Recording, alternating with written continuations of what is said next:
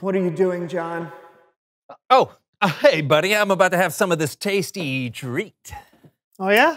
Eh? What is it? Green beans? No. Corn? No. Bean and bacon soup? Yuck, no. Black beans? No. Red beans? No. Pinto beans? No. Garbanzo beans? No. I give up. What is this tasty treat? It's candy. Candy. Candy doesn't come in cans, John. Are you sure? Yeah, I'm sure. I'll bet you a pie in the face that is not candy. You're on.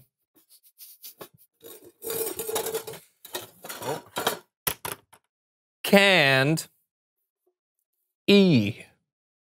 candy. I thought you said there was a tasty treat.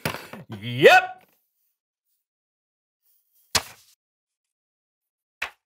Tasty, right? Yeah. Key lime, my favorite. Oh, mine too. Mm. Mm-hmm. Mm-hmm. Oh, nope. Right on the hairline. Mmm.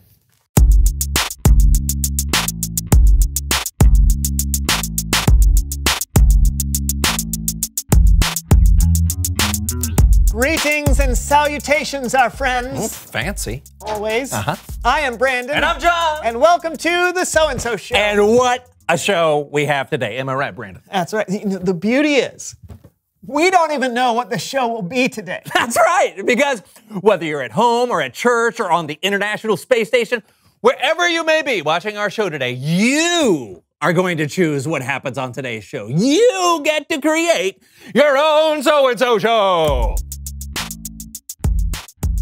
Okay, here's how it's going to work. We're going to do the show like normal, but whenever John and I have a choice to make, you're going to make the choice for us.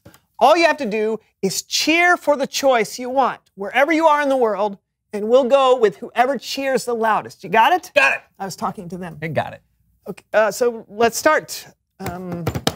John, how is your day going? Oh, so good. So good. My Aunt Suzette came for a visit this weekend, and she always brings me candy. Oh, that is good. Yeah. I want some candy. Do you have any left over? I don't know. Let me see. Ugh.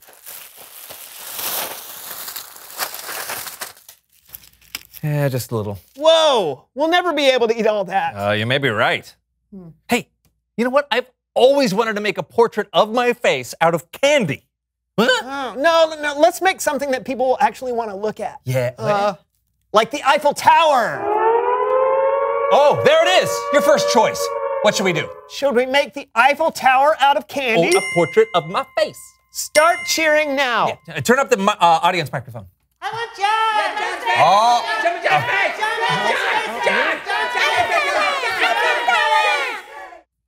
Okay, it sounds like you all want us to make a portrait of John's face out of candy. It's your choice. So let's get to work. Come on.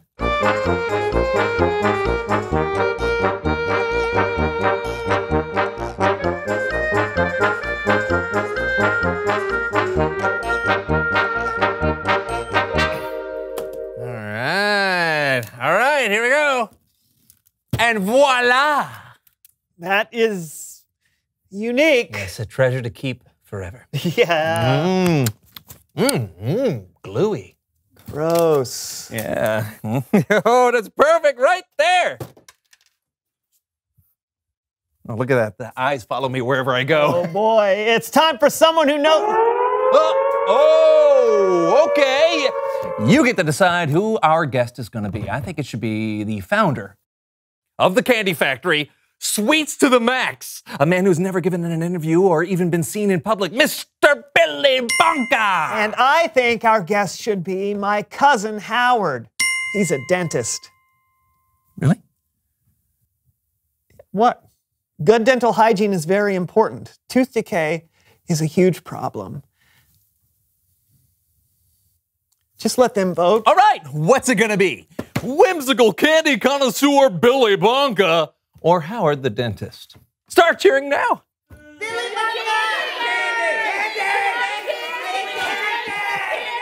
mom's a dentist. The people have spoken. Please welcome someone who knows stuff.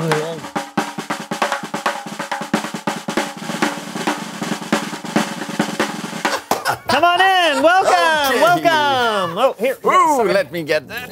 Awesome. Tell us who you are and what you know. Well, I'm Billy Bonker, and I own the largest candy factory in the world. It's amazing. I think so. So, what do you love about candy? Oh, what's not to love? The sugary sweetness, the chocolatey chocolateness, the creamy caramel deliciousness. Yes! I love it all, yes. But what I love most about candy is the profit margins. The profit margins? Yes, let me just show you this candy bar. Yum! Graph. It's a bar graph for candy. As you can see, the actual cost of a chocolate bar is 11 cents, but we sell it for $2.50. And then with quality market research and kids focus groups, we are able to determine the right color packaging that will lead to the highest profit margins. Do you know what the key to any successful candy company is? Delicious candies? No. Variety. No. Strategic shelf space and positioning. The most profitable candies are the ones at the approximate eye level of an average-sized child. Children want what they see. It's really that simple. I think we're out of time. Are you sure? I have this delicious chocolate pie. Pie! Chart. It's a pie chart for chocolate. Thank you so much for being on the show today. Well, thank you for having me. Pie chart Oh, you can. Okay. Yeah. Yes. for chocolate.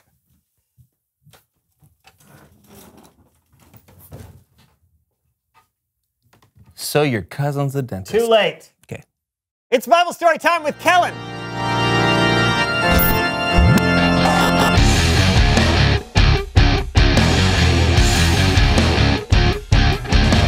Kellen! How's it going, gentlemen? Well, what do you got for us today? Well, our story today is about a woman named Lydia. And to help me tell it, here... Oh, you get to choose how we tell the Bible story today. Okay, I shot a film version of the story. Or I can read it. Start cheering now.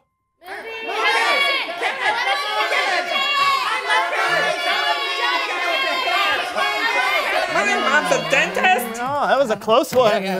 But I think you chose John. What? Take it away, my friend. Oh, roll it!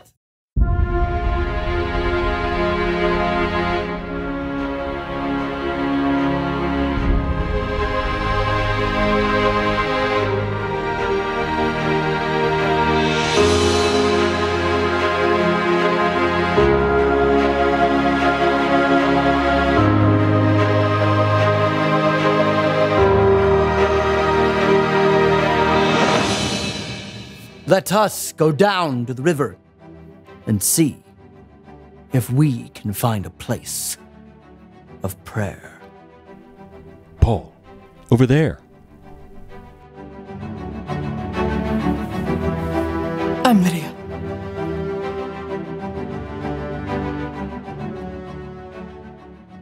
Let me tell you the message of Jesus. Yes. I believe this to be true.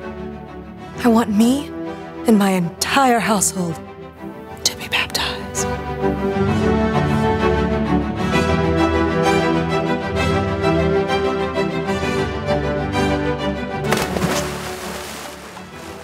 Do you consider me to be a believer in the Lord? If you do, will you all come to stay at my house? Yes. Yay! That was it? Well, there's not a lot about Lydia in the Bible. John's right. We actually don't know much more than what we just saw. But it was important enough that Luke, the author of Acts, thought he should write it down. And while we don't know a lot about Lydia, there are some really cool things we can guess based off what we know from history. Oh, yeah? Like what? Well, we know she sold purple cloth, and this region was known for its purple cloth. It was considered a luxury item. So there's a good chance that Lydia had a thriving business with lots of wealthy customers. Cool. So she was probably really good at her job. What else? Lydia was the first person we know of that became a Jesus follower in Philippi, the very first. And later on, when God miraculously broke Paul and Silas out of prison, do you know where they went? Where?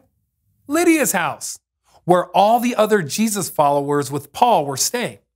Lydia had used her skill as a business person, her talent as a craftsperson, and the money she made to provide housing for Paul and all the other believers while they were in town. And she most likely became an important leader of the church in Philippi. She was willing to use her gifts to serve God by helping others. This could be a much longer movie. Definitely. I think one of the reasons Luke wanted to include this story was to show that God can use our gifts, no matter who you are or where you are. Every person has something they're good at that can be used to help others. Thanks. That's great, Kellen. Thanks so much. Yeah. You're welcome so much. I'll see you guys next time. Later. See ya. Bye. That was really great. Oh, yeah. I love that there's so much more to people than what we just see on the surface. I mean, it was just 3 verses in the Bible about Lydia, but here we are talking about her nearly 2,000 years later. Yeah. I think it's a good reminder that everyone has something to give. Everyone has something they're good at. Yeah, they do. Absolutely. Reveal the question. What are you good at? Maybe you're really good at a sport. Or understanding math. Or maybe, you're really good at making people that feel left out feel welcome. Everyone has something they're good at. And what's cool is that you get to choose how to use the gift God gave you. Oh, which brings us to your final choice of the show. Okay, what should we do for the credits? I say we eat my self-portrait. And I say we bring on my cousin Howard, the dentist. Start cheering now. Dentist!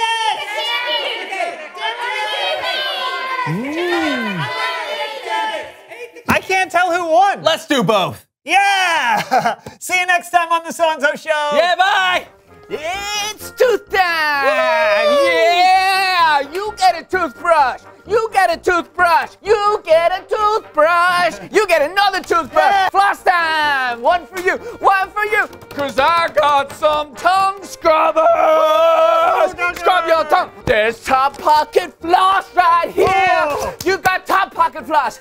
That gets all of the little gremlins out! Tongue brush, tongue scrubber! Yeah! I gave myself a cut. I ran out.